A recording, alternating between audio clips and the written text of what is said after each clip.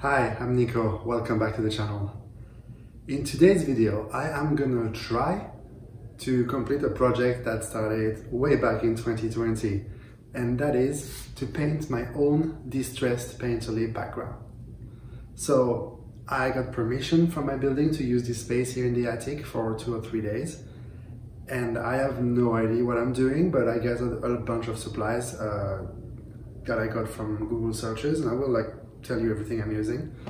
But I really wanted to do this video now because I just got the keys to this space, and this is the first day, and I have no idea how long this is gonna take. I might be an old man with a beard and still no backdrop to show for it by the end of this video, but we'll see. This is day one and I'm excited.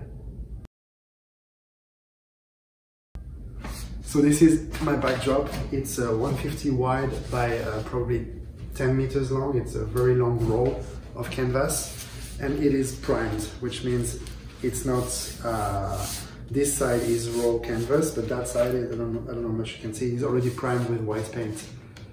And that's useful because that means it won't dimensionally change too much when I add a bunch of paint and water on it, because it's already saturated with this primer layer.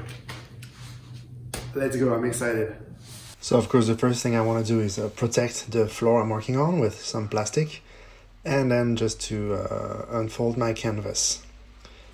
Mixing my paint, I'm using acrylic artist paint that I found at an art supply store. You can see for this first try I used a bunch of green, a bit of gray, and really a hint of white.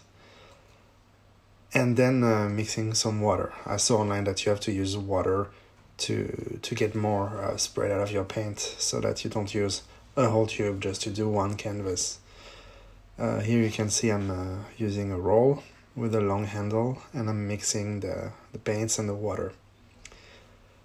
What happened on this first try, you're gonna see I'm not using enough water, so I'm gonna get really little coverage out of all that paint, and I mixed the colors too well, so I'm getting almost a solid green. So 2 mistakes here, no coverage and only solid green. Here you can see the paint got lighter because I added some water to my bucket, or whatever you call this thing. I know you can see I'm painting with a lighter green because of all that water, but so I got the coverage, but I don't really get much distressed aspect. And here's how it looks after a first layer of that green and gray and white. So yeah, I got the coverage, but not the distressed. This is my third layer. You can see I'm getting a good grip at it now. It's a lot of water and just a little bit of paint. And you can see that I'm gonna stop mixing when there's still stains on my roll, stains of solid color. You can see them here. And now when I paint, those stains get transferred into the backdrop. So this is like the most efficient way I've found to get the distressed thing. But you can see lots of traces from the roll. And I don't want those roll marks, so then it's just a game of really by light touch going over and getting rid of the roll marks, but not completely killing the distressed dots. So I put quite a few layers on that first backdrop. I can't remember exactly how many, but when I was done it looked like this, and that's when I cut for the first day. So you can see I have this, I guess it's the most realistic it's been. Like, this really looks like an ancient wall. It's not that distressed, but it's definitely not a solid color either. So this is day 2. It's 8:30 in the morning. The backdrop looks okay. I like the distressed level, but I feel like it's very green. So I'm gonna attempt a second layer where I'm gonna use mostly gray and white to tone down the saturation a little bit. Let's try this. So for this second color on the backdrop, you can see I'm mixing a lot of gray and a little bit of white and no green at all, because my roll is still quite saturated with green from the day before. So I'm gonna get a lot of green, I know it from the roll. So what I'm trying to do here is just add a lot of gray and white to desaturate the color. So once again you see that I'm not mixing perfectly on the roll, so that I introduce a lot of dots and marks for that distressed aspect. So this is me starting. It looks like it's gonna go alright. And after a lot of rolling, this is what it looks like. Then, just like the day before, it's a matter of just going over and over it to get rid of the roll marks. And also you can see there's kind of a grid aspect going on, because the stains on the roll, as the roll travels on the canvas, the stains always happen at the same distance. So I'm trying to break that pattern a little bit and make things more random. While you watch me paint, let's take the time to explain the reasons why I chose this color. It's a sort of turquoise, a green with lots of blue in it. Cyan would be another word. And the reason I chose it is because it's the complementary color to Caucasian skin. So this would give me the most contrast to a skin tone for portraits. So here's what I was looking at the end of that layer. You can see that to get rid of all the brush marks and the pattern, I had to kill a lot of the distressed effect. So it's a game of give and take. If you want to go over it a lot to get a clean result, you're gonna lose a lot of distressed effect. So you'd better start with a very, very distressed look. Later, a few hours later that day, I decided to put that first backdrop aside to dry and start another one, because why not? And for that second one, I wanted to go with a much more gray look. So I decided to mix only gray paint in my bucket, just gray and white and no color at all. Again, I know that my roll is still very saturated with this green color, so I know that it will find its way onto the backdrop anyway.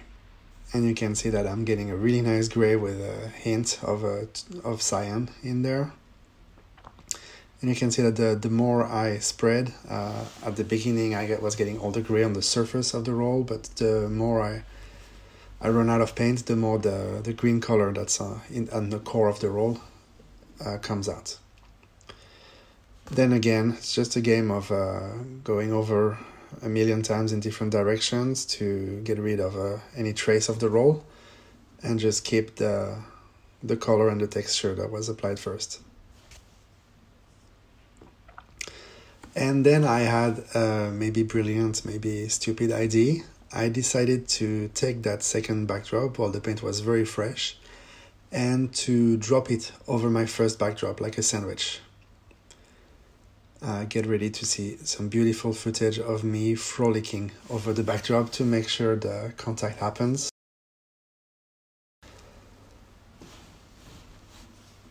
Yeah, this doesn't need any comments. But the result when I finally come off was pretty interesting. All I did after that was again run my roll over both backdrops a bit to get rid of any too sharp marks and just blur the patterns a little bit. And this is what the final result looks for both backgrounds.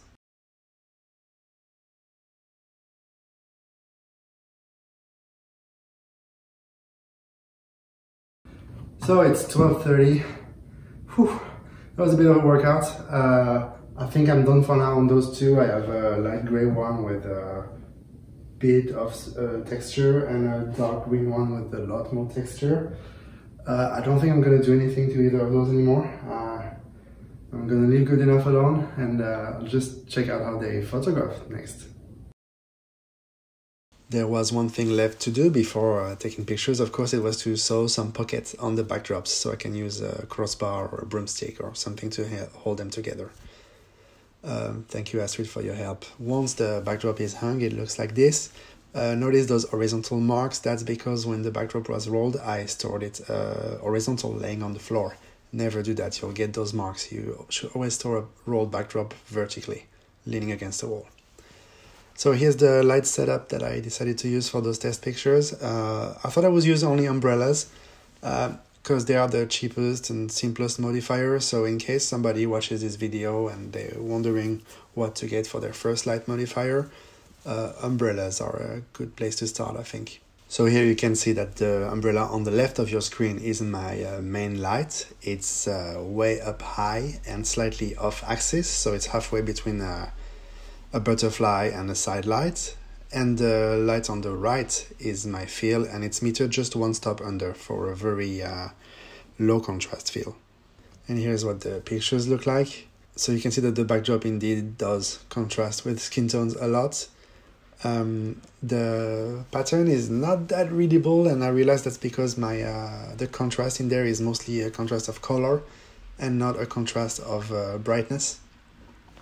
So that's a lesson for me for next time.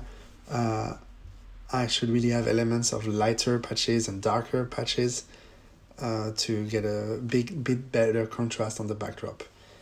But once I converted to black and white and used a yellow-orange filter, or simulated it with the channels, then I can really make the contrast on the backdrop become more prominent, because I'm separating the cyan and the greens on the channels.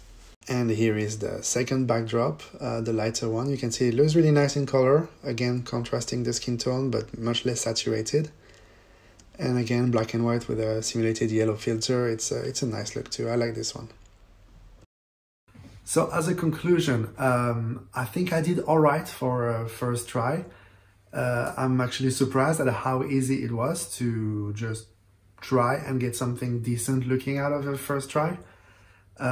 I am gonna keep at it. I'm gonna buy more paints and I'm gonna keep experimenting, and hopefully I can get to the level of Oliphant one day. This was also very fun. It was a really nice way to spend a couple of days off. I was joking on Instagram that I felt like a true 19th century photographer now, because I shoot a lot of large format and I process my own black and white film at home, and now I paint my own backdrops. So I can really work as a studio photographer without the support of any other companies, and that's fun. I would like to say thank you for you guys for being my inspiration on this project. I have had those supplies laying around for a while. Very often I will start a project, I will even shop for it, and then just stockpile the stuff in my attic and never actually do anything. But somebody commented on my previous video on the kit backdrop review, like, hey, why don't you paint your own? And I was like, yeah, why don't I paint my own?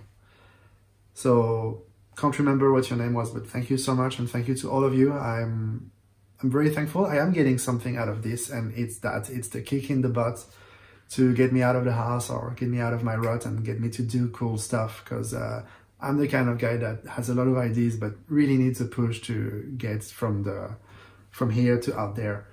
So I'm really glad I started this channel for that, and it's doing me a lot of good. So thank you guys, and I really appreciate you. Thanks for tuning in, and I'll talk to you some other time about another topic. Cheers.